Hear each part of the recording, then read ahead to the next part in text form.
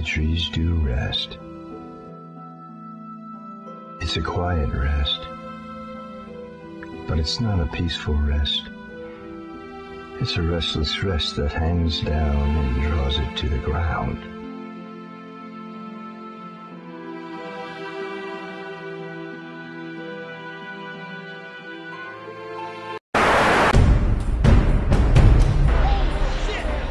Today, our fellow citizens, our way of life, our very freedom came under attack in a series of deliberate and deadly terrorist acts.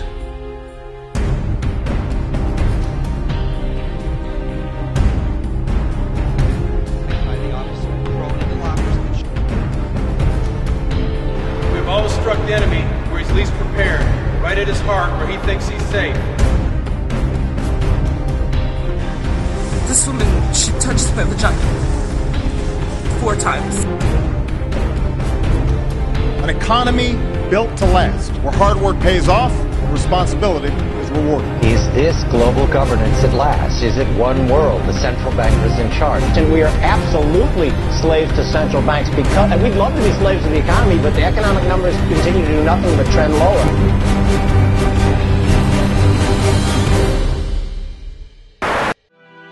Somewhere between the desert of darkness, detachment, dismemberment, isolation.